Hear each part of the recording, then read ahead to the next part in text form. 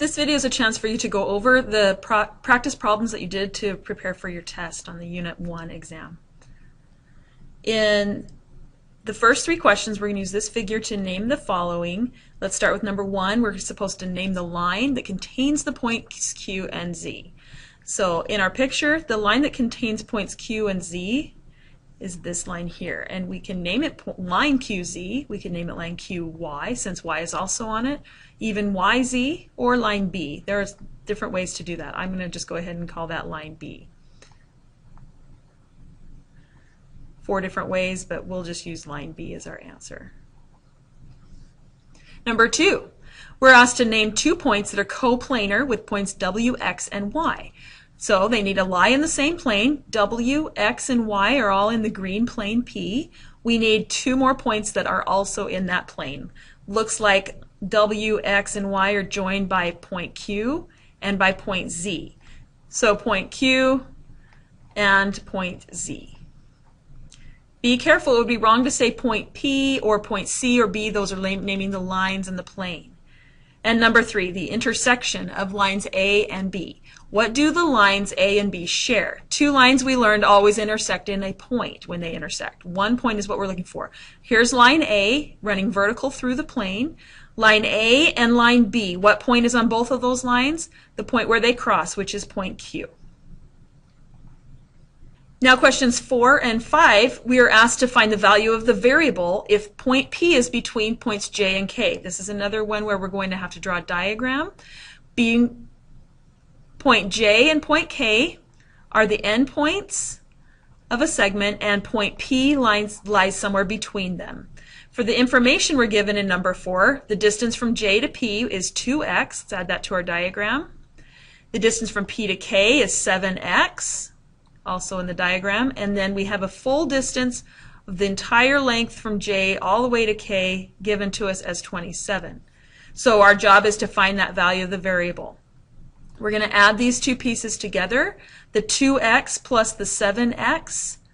Those 2 smaller parts combine to make the full length of 27. Solving for x, we get 9x total on the left equals to 27. And then dividing both sides by 9, we get our answer is 3. So the value of x is 3. In number 5, we're going to draw a similar picture. So let's go ahead and resketch our picture. Again, point P is between J and K, and so J and K are on the ends, and point P is somewhere in between. We are going to have JP, reading in our information, JP's distance is 3y plus 1. And P to K is 12y minus 4. Came out messy. And then all the way from J to K, that again is the full length. That full length across is given to us as 75 units. So, like we did in number 4, we're going to add the 2 parts together and let it equal the full length of 75. Piece number 1 was 3y plus 1. Let's add that to the second part, 2y minus 4. And grand total of all of those, the full length is 75. And the algebra begins. First things is to collect the like terms on the left. We have 3y added with 12y for a total of 15y. And going on there, 1 minus 4 gives me a negative number, negative 3. And everything else is going to come down. Then as I start trying to isolate the variable, first thing I'm going to do is get rid of our negative 3 on this side by adding a 3 to both sides. And so now I get to cancel, and now I've got just 15y on the left. Where on the right, I'm up to 78 now.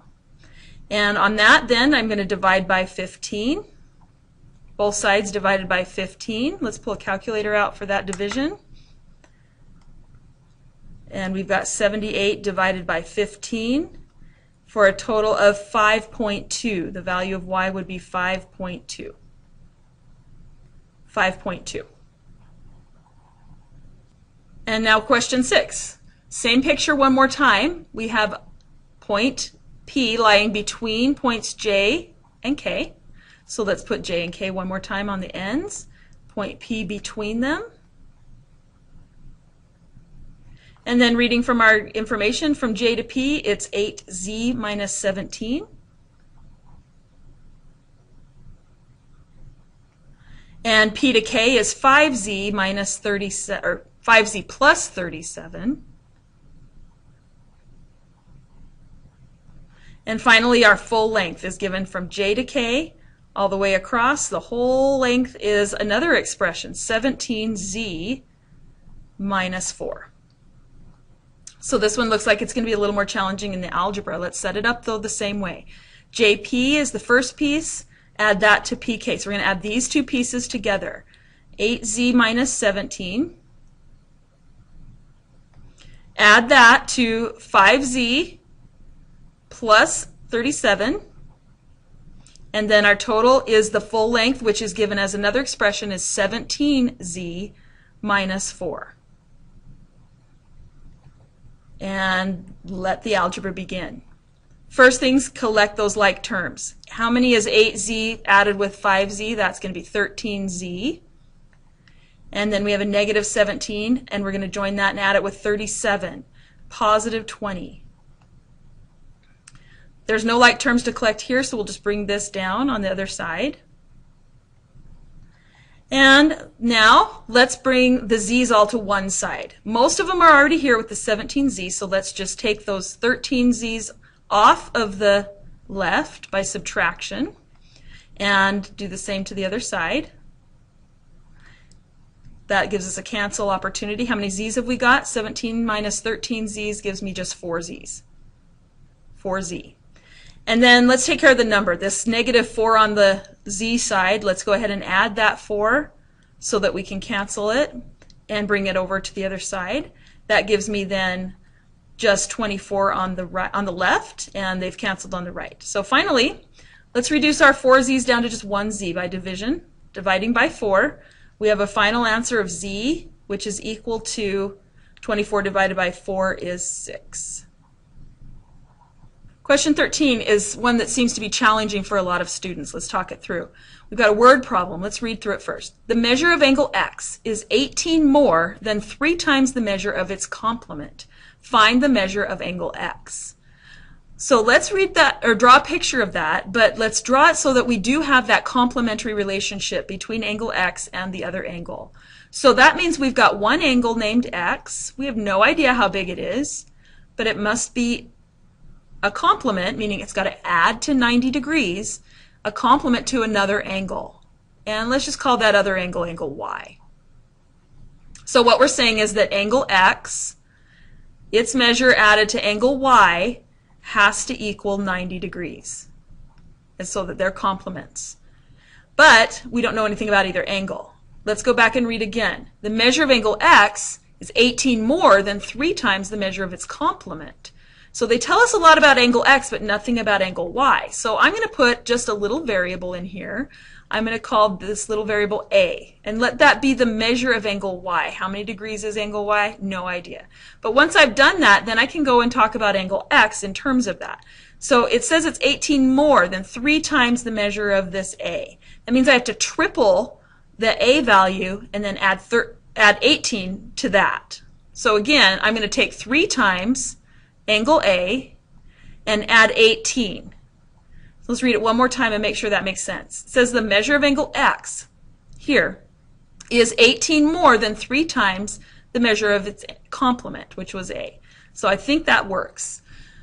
So now we just have to plug these into our equation. So angle x is our 3A plus 18, and that gets added to angle y, which is just also unknown, but A, and a grand total of 90. Let's do the algebra.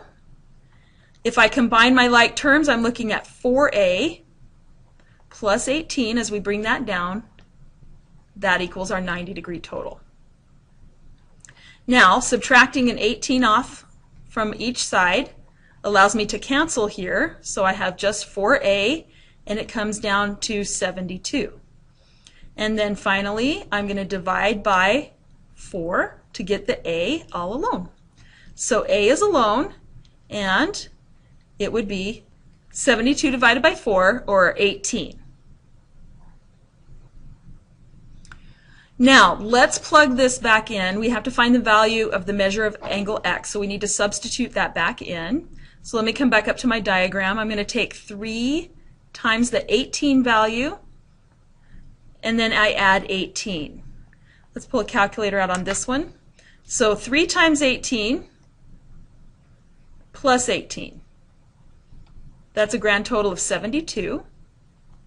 So angle x is 72 degrees. Let's check this and make sure that this works.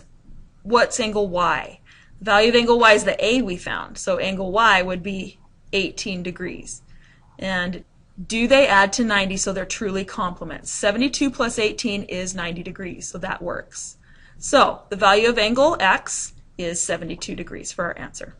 Let's tackle question 14.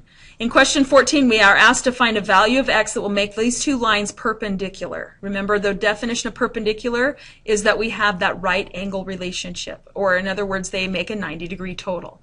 So we have two expressions given. You probably want to draw this picture.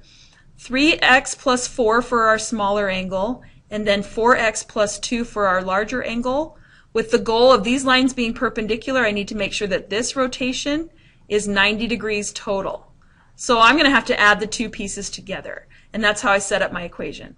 My first angle, 3x plus 4, that's going to get added to my second angle of 4x plus 2 to make a grand total of our 90 degrees for the perpendicular relationship.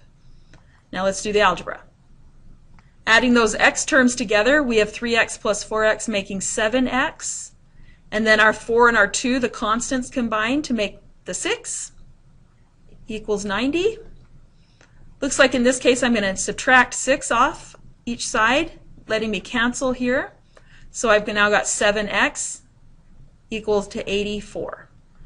When I reduce that down to make it just say 1x, dividing by 7, the value of x would have to be 12. In this next set of questions, our figure has a lot of angles numbered, and we're going to use that to name some parts. So question 15, name the vertex of angle 3. Angle 3 here has these two sides. Where is it making its bend? That's point C. In 16, what are the sides of angle 1? What rays make angle 1? Angle 1 is here, and it looks like it has a vertex of G. So both rays are going to start with G as their endpoint. One ray comes out through H, and one ray comes out through C or B. So I would say that these would be ray starting G through C, if I'm doing this one. You also could say B. So ray GC, and the second ray making the sides of angle 1 is ray GH. Make sure you're starting at G. Number 17 is to write another name for angle 6. So I got too many angles with that vertex. I can't just call it angle F. I'm going to have to name it by the dot-to-dot method. So let's start here and go through E, make our bend at F, and then pass through C. So I would call this angle E, F, C. You notice that the vertex is right there in the middle. That's angle, or vertex is F. And last, number 18, we have to name a pair of angles that share exactly one point. So some things that we need to be careful of is if I have an angle and I only want it to share one point, then that means that it's probably going to be the vertex point, and I cannot share a side. I don't want adjacent angles. I need angles that do something like this. Maybe like vertical angles, or for example, they only share that vertex. So let's see if we can find something like that in our picture. In our picture, I see a bunch of stuff happening right here at this vertex C. So we might say angle ACG, or let's call it that angle 7. Angle 7 does not share a whole lot with angle 4 way over here, but they do share one point, which is C. So I think I'm going to pick that for my answer. So I've got angle 7 and angle 4. Now there are more than that. There are more possible answers, of course, but that's one. Just be certain that you're not sharing any other points but just the one point they ask for. In question 19, it's a multiple choice question, and we're asked to determine which of the following statements is true. Notice there's an all of the above, so we're going to have to be careful to check each statement. We're also given that angle 1 and angle 2 are equal to each other in their measures. So in other words, they're congruent. Let's mark that now in the picture. Angle 1 is congruent to angle 2. What else might be true? In A, we find that angle 2 is congruent to angle 4. Does that have to be true? Does angle 2 have to match angle 4? What do you remember we talked about in class about the vertical angles? Angles 2 and 4 are vertical angles, and so therefore they are congruent. So I can add that. I'm going to tick mark it just to match angle 2, which happens to also match angle 1. So A is a true statement. Let's check out B. Is angle 2 a right angle? Does angle 2 have to make 90 degrees? Well, if we notice again that 1 and 2 are together making a linear pair, in other words, there's 180 degrees total there, and they're equal, so I could divide them both by 2, then 90 degrees is the measure of angle 1 and angle 2. So this is a yes, that's true also. And let's go ahead and mark them as perpendicular with our square angle. In C, we're asked if line L is perpendicular to line M. Remember this symbol here for perpendicular. Do they make 90-degree angles, these two lines? Absolutely. We just found that in part C. And so therefore, which of the following statements is true? All of the above. D is our answer. In question 21, we have to determine the perimeter of the polygon, the rectangle PQRS, and then they give us the vertices as ordered pairs. So let's go ahead and draw a graph so we can take a look at what that is.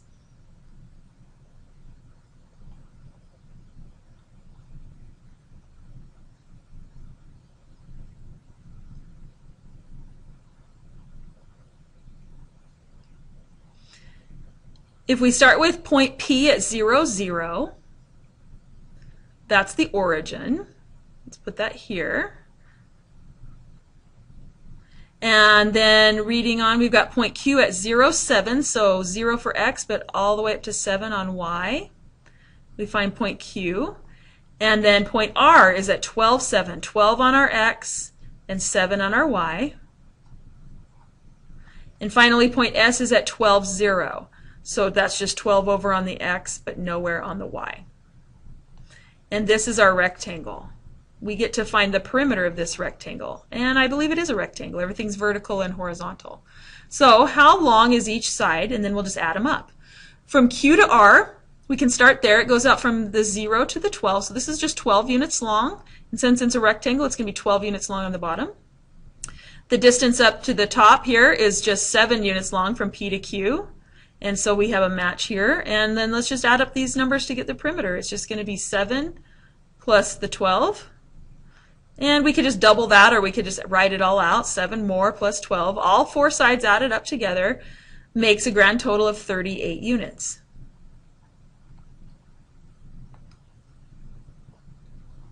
And you're done.